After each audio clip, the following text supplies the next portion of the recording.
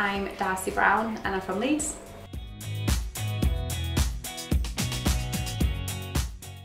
Barney is 9 weeks now, so yeah, he's not been here long, although it's gone so quick. I was thinking I would bring him and he was going to be one of the youngest, but he's nowhere near.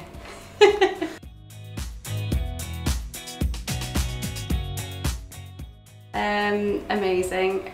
Today he's actually been different, but he's usually such a placid baby. He's really content. So yeah, he's really good. Not many cries. He had his injections last week, which set us back a little bit with sleeping and stuff like that. He was very fussy, bless him, and cried for like 2-3 days. But yeah, it's amazing.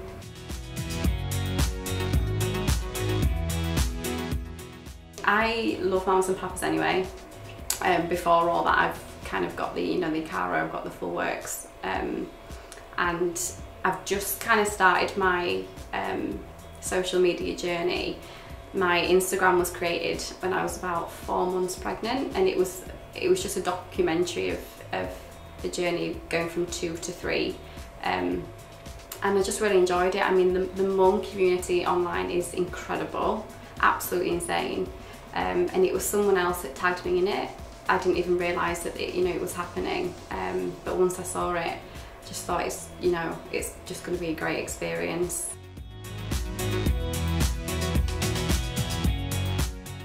I guess, to me personally, it's a bit of self-care. I remember in pregnancy, all my friends with babies said, you've just got to give yourself a little bit of time to just kind of hold on to what you were before this, because it's so consuming. Just remember to take care of yourself a little bit, even if it's just a couple of hours a week. Just give yourself a bit of time. But in regards to baby, enjoy every single moment, because it goes so fast. And I know that's cliche, but I've come here again, like I said, with a 9-week-old, thinking he was definitely going to be the youngest. It feels like 2 minutes ago I had him, and is not. Is past 2 months. He's not a newborn anymore. So yeah, enjoy every single second. Take plenty of photographs. So I sit in bed almost every night going through them like, oh my gosh, I don't remember him losing his hair. When did that happen?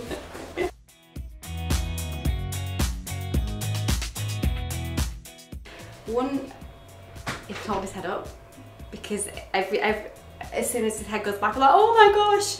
Oh. So yeah, I'm excited for him to be able to hold his head up, and for him to say his first words, absolutely. And to just create memories as a family of 3.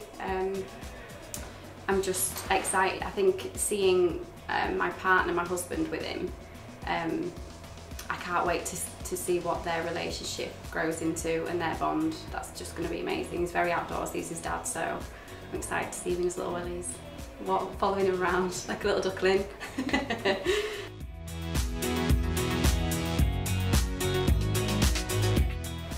Incredible.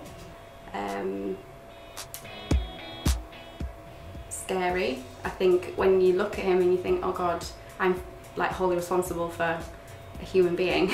It's like, wow, that's hard, especially when you go out of the house. Anything can happen, but yeah, incredible, scary, and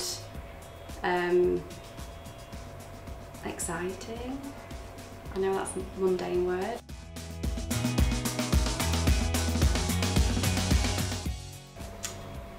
It kind of gives you a purpose.